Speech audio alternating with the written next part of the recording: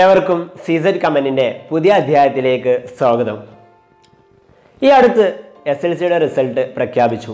ദിവസങ്ങൾക്കുള്ളിൽ higher secondary result വരാനിരിക്കുകയാണ്. നമ്മുടെ വിദ്യാർത്ഥികൾ ഒരുപാട് സംശയത്തിലാണ്. ഇനി എന്ത് കോഴ്സാണ് സെലക്ട് ചെയ്യുക? സാറേ, ഏത് കോഴ്സ് സെലക്ട് ചെയ്താലാണ് വേഗം ജോലി ലഭിക്കുക? ഇനി ജോലിയൊക്കെ ലഭിക്കുമോ? ഒരുപാട് കോമ്പറ്റീഷൻ അല്ലേ? അങ്ങനെ ഒരുപാട് സ്ട്രെസ്സിലാണ് നമ്മുടെ വിദ്യാർത്ഥികൾ ഇന്നുള്ളത്.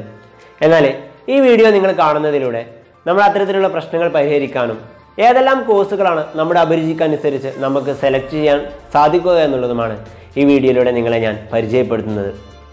എല്ലാവർക്കും അറിയാവുന്ന ഒരു കാര്യമാണ്, ആഫ്റ്റർ SSLC പോളിടെക്നിക്കുകൾ, ഡിപ്ലോമ കോഴ്സുകൾ, ഹയർ സെക്കൻഡറികൾ, അങ്ങനെ ഒരുപാട് ഓപ്ഷനുകൾ നമ്മുടെ മുന്നിലുണ്ട്. എൻ്റെ അഭിപ്രായത്തിൽ നിങ്ങൾ ഹയർ സെക്കൻഡറി ചൂസ് ചെയ്യണമെന്നുള്ളതാണ്. ഇപ്പോൾ ഭാവിയിൽ PSC ഒക്കെ വിളിക്കുമ്പോൾ നമുക്ക് ക്വാളിഫിക്കേഷനാണ് നമ്മുടെയൊക്കെ മെയിനായിട്ട് നമ്മോട് ചോദിക്കുന്നത്. നമുക്കത് തിരഞ്ഞെടുക്കാൻ 3 സ്ട്രീമുകൾ അല്ലെങ്കിൽ 3 ഗ്രൂപ്പുകളാണ് നമ്മുടെ മുന്നിലുള്ളത്: സയൻസ്, ഹ്യൂമാനിറ്റീസ്, കൊമേഴ്സ്. ഇതിലേതും നിങ്ങൾക്ക് ചൂസ് ചെയ്യാം. എന്നാൽ നിങ്ങൾ ഇത്തരം കോഴ്സുകൾ സെലക്ട് ചെയ്യുമ്പോൾ നിങ്ങൾ ആദ്യം നിങ്ങളെക്കുറിച്ച് അറിഞ്ഞിരിക്കണം. നിങ്ങളുടെ ഉള്ളിലുള്ള കഴിവുകൾ എന്താണെന്നുള്ളത് നമ്മൾ ആദ്യം തിരിച്ചറിയേണ്ടതുണ്ട്. എങ്കിൽ മാത്രമേ നമ്മുടെ അഭിരുചിക്കനുസരിച്ച് നമുക്ക് കോഴ്സുകൾ സെലക്ട് ചെയ്യാൻ സാധിക്കുകയുള്ളൂ. നിങ്ങളുടെ ഭാവി ഹാപ്പി ആക്കുന്നതിൽ ഈ കോഴ്സിൻ്റെ സെലക്ഷന് വലിയ പങ്ക് തന്നെയുണ്ട്.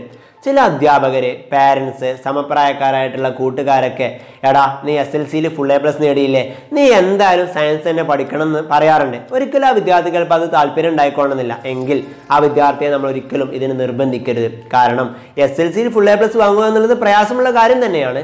എന്നിരുന്നാലും +2 സയൻസ് എടുത്ത് A+ നേടുക എന്നുള്ളത് കുറച്ച് പ്രയാസമേറിയ അല്ലെങ്കിൽ നന്നായിട്ട് ഹാർഡ് വർക്ക് ചെയ്തതിൽ മാത്രമേ അത് ലഭിക്കുകയുള്ളൂ. എന്നാൽ ചില വിദ്യാർത്ഥികൾക്ക് നമുക്കറിയാം മെഡിക്കല്, അതുപോലെ തന്നെ എഞ്ചിനീയറിങ്, ശാസ്ത്ര മേഖലയിലേക്കുള്ള താല്പര്യമുള്ള വിദ്യാർത്ഥികളുണ്ടാവും. പക്ഷെ അവർ സയൻസ് തന്നെ പഠിക്കേണ്ടതുണ്ട്. അപ്പോൾ മാത്സിനെ പേടിയുണ്ടാവും. സയൻസ് ഉണ്ടാകുമ്പോൾ മാത്സ് ഉണ്ടാവുമല്ലോ, അപ്പോൾ അത് പേടിയുള്ള വിദ്യാർത്ഥികളുണ്ടാവും. മാത്സ് ഇല്ലാത്ത സയൻസും ഇന്ന് കേരളത്തിൽ ലഭ്യമാണ്.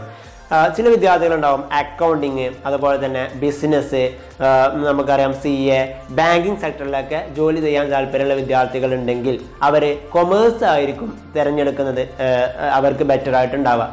സിവിൽ സർവീസ്, ഭാഷ, അതുപോലെ തന്നെ അധ്യാപക, അങ്ങനെ കൂടുതൽ ആയിട്ടുള്ള വിഷയങ്ങൾ, അല്ലെങ്കിൽ റയർ ആയിട്ടുള്ള ജിയോളജി, സോഷ്യൽ വർക്ക്, ജേർണലിസം തുടങ്ങിയ കോഴ്സുകളൊക്കെ കൂടുതലായിട്ട് ഇന്ന് പ്രൊവൈഡ് ചെയ്യുന്നത് ഹ്യൂമാനിറ്റീസിലാണ്. ഏറ്റവും കൂടുതൽ സ്ട്രീമുകളും ഇന്ന് 32ഓളം സ്ട്രീമുകൾ ഇന്ന് ഹ്യൂമാനിറ്റീസിൽ ലഭ്യമാണ്. നമുക്ക് കുറച്ച് സ്ട്രീമുകൾ പരിചയപ്പെടാം. ആദ്യമായിട്ട് സയൻസിലുള്ളതാണ്. ഒട്ടനവധി സ്കൂളുകളിൽ കാണുന്നതാണ് ഫിസിക്സ്, കെമിസ്ട്രി, മാത്സ്, ബയോളജി എന്നുള്ളത് സാധാരണയായിട്ട് കാണുന്നതാണ്.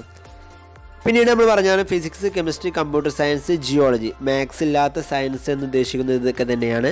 അതുപോലെ physics, chemistry, home science, biology, ഇതും മാത്സ് വരുന്നില്ല. പിന്നീട് വരുന്നതാണ് നമ്മുടെ history, economics, political science, geography. ഹ്യൂമാനിറ്റീസിൽ വരുന്ന കോമ്പിനേഷനാണ്. ഈ സ്ട്രീമുകൾ ഹ്യൂമാനിറ്റീസിൽ നിന്ന് ലഭ്യമാണ്, സാധാരണയായി കാണുന്നു. അതുപോലെ സോഷ്യോളജി, സോഷ്യൽ വർക്ക്, സൈക്കോളജി, സ്റ്റാറ്റി, ഇത് ഹ്യൂമാനിറ്റീസിൽ ഈ സ്ട്രീം കാണുന്നുണ്ട്. Journalism, English, psychology, communicative English, 2 ഇംഗ്ലീഷും ജേർണലിസവും വരുന്നതാണിത്. പിന്നെ കൊമേഴ്സിലാണ് business studies, accountancy, economics, politics. സാധാരണ ഒരുപാട് സ്കൂളുകൾ കാണുന്ന ഒരു കോമ്പിനേഷനാണ്. അതുപോലെ business studies, accountancy, economics, maths ആവശ്യമുള്ള കൊമേഴ്സാണ് ഇത് പറയുന്നത്.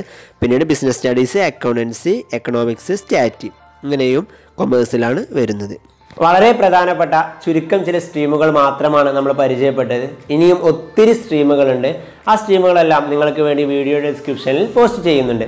ഇപ്പോൾ വിദ്യാർത്ഥികൾ കൺഫ്യൂഷൻ, ഈ സ്ട്രീമുകളൊക്കെ ഏതെല്ലാം സ്കൂളുകളായിരിക്കും ഉണ്ടായിരിക എന്നൊക്കെ കാരണം നമ്മൾ +1 അഡ്മിഷൻ കൊടുക്കുമ്പോൾ ആ പ്രോസ്പെക്ടേഴ്സിൻ്റെ കൂടെയോ അല്ലെങ്കിൽ ഓൺലൈനായിട്ടൊക്കെ നമ്മൾ തിരിച്ചറിയാറുള്ളത്. നിങ്ങൾ തീർച്ചയായിട്ടും നിങ്ങളുടെ അഭിരുചിക്കനുസരിച്ചുള്ള സ്ട്രീം ഏതാണെന്നുള്ളത് നിങ്ങൾ കണ്ടെത്തേണ്ടതായിട്ടുണ്ട്. ഇപ്പോൾ ചില വിദ്യാർത്ഥികളുണ്ടാകും വളരെ മാർക്ക് കുറവുള്ള, ഇനിയിപ്പോൾ എവിടെയെങ്കിലും അഡ്മിഷൻ കിട്ടുമോ എന്നുള്ള കൺഫ്യൂഷനായിട്ട് നിൽക്കണേ. എല്ലാ സ്കൂളുകളിലും നിങ്ങൾ അപേക്ഷ നൽകുക.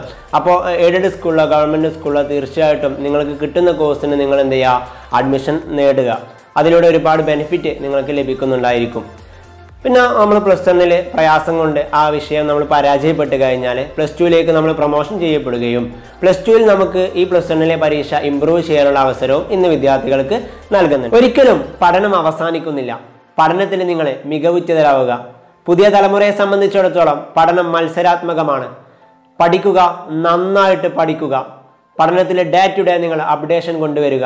ഈ വീഡിയോ തുടക്കം മുതൽ ഒടുക്കം വരെ കണ്ട മുഴുവൻ വിദ്യാർത്ഥികൾക്കും അധ്യാപകർക്കും രക്ഷിതാക്കൾക്കും 1000 കൃതജ്ഞത അറിയിക്കുന്നു.